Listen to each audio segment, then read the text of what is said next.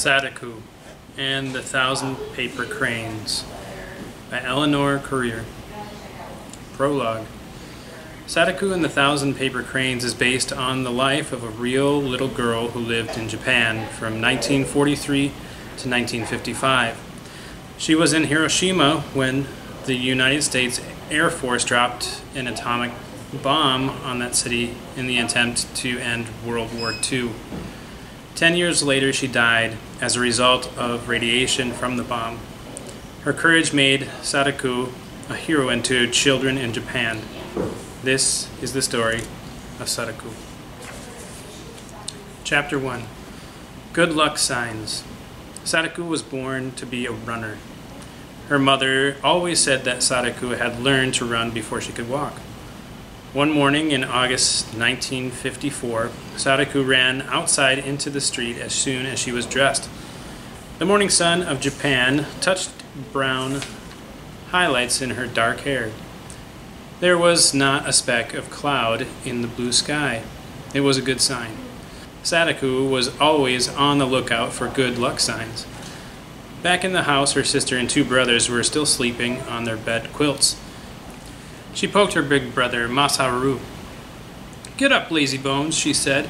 "It's Peace Day." Masaharu groaned and yawned. He wanted to sleep as long as possible, but like most 14-year-old boys, he also loved to eat. When he sniffed the good smell of bean soup, Masaharu got up. Soon, Mitsu and Ije were awake too. Sadako helped Ije get dressed. He was 6, but he sometimes lost a sock or shirt. Afterward, Sadako folded the bed quilts. Her sister, Mitsu, who was 9, helped put them away in the closet. Rushing like a whirlwind into the kitchen, Sadako cried, "Oh, Mother! I can hardly wait to go to the carnival. Can we please hurry with breakfast?" Her mother was busily slicing pickled radishes to serve with the rice and soup. She looked sternly at Sadako. "You are 11 years old and should know better," she scolded. "You must not call it a carnival. Every year, on August 6th, we remember those who died when the atom bomb was dropped on our city. It is a Memorial Day." Mr. Sasaki came in from the back porch. "That's right," he said. "Sadako-chan, you must show respect. Your own grandmother was killed that awful day." "But I do respect Opa-chan," Sadako said. "I pray for her spirit every morning. It's just that I'm so happy today." "As a matter of fact, it's time for our prayers now," her father said. The Sasaki family gathered around the little altar shelf. Oba-chan's picture was there in a gold frame. Sadako looked at the ceiling and wondered if her grandmother's spirit was floating somewhere above the altar. "Sadako-chan!" Mr. Sasaki said sharply. Sadako quickly bowed her head. She fidgeted and wriggled her bare toes while Mr. Sasaki spoke. He prayed that the spirits of their ancestors were happy and peaceful. He gave thanks for his barber shop. He gave thanks for his fine children. And he prayed that his family would be protected from the atom bomb disease called leukemia. Many still died from the disease, even though the atom bomb had been dropped on Hiroshima 9 years before. It had filled the air with radiation, a kind of poison that stayed inside people for a long time. At breakfast, Sadako nosily gulped down her soup and rice. Masaharu began to talk about girls who ate like hungry dragons, but Sadako didn't hear his teasing. Her thoughts were dancing around the Peace Day of last year. She loved the crowds of people, the music, and the fireworks. Sadako could still taste the spun cotton candy. She finished breakfast before anyone else. When she jumped up, Sadako almost knocked the table over. She was tall for her age, and her long legs always seemed to get in the way. "Come on, Mitsu-chan," she said. "Let's wash the dishes so that we can go soon." When the kitchen was clean and tidy, Sadako tied red bows on her braids and stood impatiently by the door. "Sadako-chan," her mother said softly, We aren't leaving until 7:30. You can sit quietly until it is time to go. Sadako plopped down with a thud on the tatami mat. Nothing ever made her parents hurry. While she sat there, a fuzzy spider paced across the room. A spider was a good luck sign.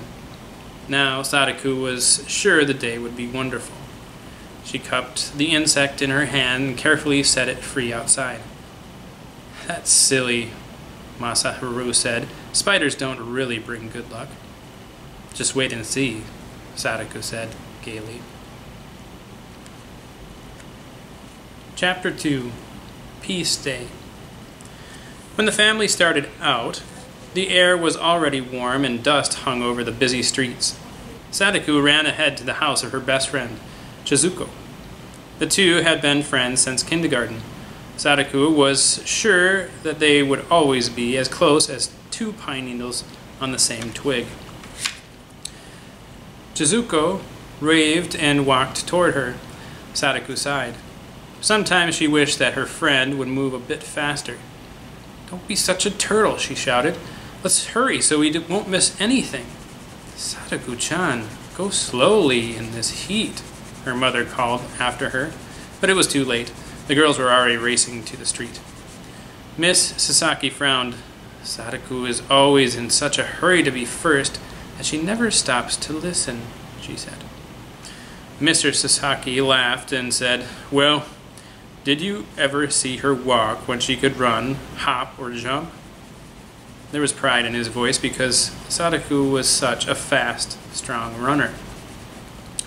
At the entrance to the Peace Park, people filed through the memorial building in silence. On the walls were photographs of the dead and dying in a ruined city.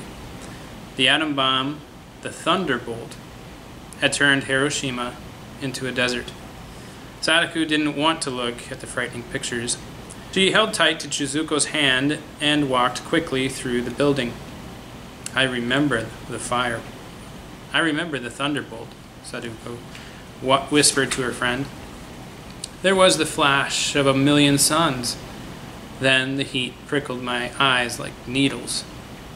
"How can you possibly remember anything?" Chizuko exclaimed. "You were only a baby then." "Well, I do," Sadako said stubbornly. After speeches by Buddhist priests and the mayor, hundreds of white doves were freed from their cages. They circled the twisted, scarred atomic dome. Sadako thought the doves looked like spirits of dead flying into the freedom of the sky. When the ceremonies were over, Sadako led the others straight to the old lady who sold cotton candy. It tasted even better than last year. The day passed too quickly, as it always did. The best part, Sadako thought, was looking at all the things to buy and smelling the good food. There were stalls selling everything from bean cakes to chirping crickets. The worst part was seeing people with ugly whitish scars. The atom bomb had burned them so badly that they no longer looked human. If any of the bomb victims came near Sadako, she turned away quickly. Excitement grew as the sun went down. When the last dazzling display of fireworks faded from the sky, the crowd carried paper lanterns to the banks of the Ota River. Mr. Sasaki carefully lit candles inside of the 6 lanterns, one for each member of the family. The lanterns carried names of relatives who had died because of the thunderbolt. Sadako had written Oba-chan's name on the inside of her lantern. When the candles were burning brightly, the lanterns were launched on the Ota River. They floated out to sea like a swarm of fireflies against the dark water. That night, Sadako lay awake for a long time, remembering everything about the day. Masaharu was wrong, she thought. The spider had brought good luck. Tomorrow, she would remind him about that. Chapter 3. Sadako's Secret. It was the beginning of autumn when Sadako rushed home with the good news. She kicked off her shoes and threw open the door with a bang. "I'm home," she called. Her mother was fixing supper in the kitchen. "The most wonderful thing has happened," Sadako said breathlessly. "Guess what?" Many wonderful things happened to you, Sadako-chan. I can't even guess. The big race on field day, Sadako said. I've been chosen from the bamboo class to be on the relay team. She danced around the room, gaily swinging her school bag. Just think, if we win, I'll be sure to get on the team in junior high school next year. That was what Sadako wanted more than anything else. At supper, Mr. Sasaki made a long speech about family honor and pride. Even Masaharu was impressed. Sadako was too excited to eat. She just sat there grinning happily. From then on, Sadako thought of only one thing, the relay race. She practiced every day at school and often ran all the way home. When Masaharu timed her with Mr. Sasaki's big watch, Sadako's speed surprised everyone. Maybe, she dreamed, I will be the best runner in the whole school. At last, the big day arrived. A crowd of parents, relatives, and friends gathered at the school to watch the sports events. Sadako was so nervous, she was afraid her legs wouldn't work at all. Members of the other team suddenly looked taller and stronger than her teammates. When Sadako told her mother how she felt, Miss Sasaki said, Sadako-chan, it is natural to be a little bit afraid, but don't worry. When you get out there, you will run as fast as you can. Then it was time for the relay race. Just do your best, Mr. Sasaki said, giving Sadako's hand a squeeze. We'll be proud of you. The kind words from her parents made the knot in Sadako's stomach loosen. They love me, no matter what, she thought. At the signal to the start, Sadako forgot everything but the race. When it was her turn, she ran with all the strength she had. Sadako's heart was still thumping painfully against her ribs when the race was over. It was then that she first felt strange and dizzy. She scarcely heard someone cry, "Your team won!" The bamboo class surrounded Sadako, cheering and shouting. She shook her head a few times, and the dizziness went away. All winter, Sadako tried to improve her running speed. To qualify for the racing team in junior high, she would have to practice every day. Sometimes, after a long run, the dizziness returned. Sadako decided not to tell her family about it. She tried to convince herself that it meant nothing, that the dizziness would go away. But it didn't. It got worse. Frightened, Sadako carried the secret inside her. She didn't even tell Chizuko, her best friend. On New Year's Eve, Sadako hoped she could magically wish away the dizzy spells. How perfect everything would be if she didn't have this secret. At midnight, she was in her cozy bed quilts when the temple bells began to chime. They were ringing out all the evils of the old year so that the new year would have a fine beginning. With each ring, Sadako drowsily made her special wish. The next morning, the Sasaki family joined crowds of people as they visited their shrines. Miss Sasaki looked beautiful in her best flowered silk kimono. As soon as we can afford it, I'll buy a kimono for you, she promised Sadako. A girl your age should have one. Sadako thanked her mother politely, but she didn't care about a kimono. She only cared about racing with a team in junior high.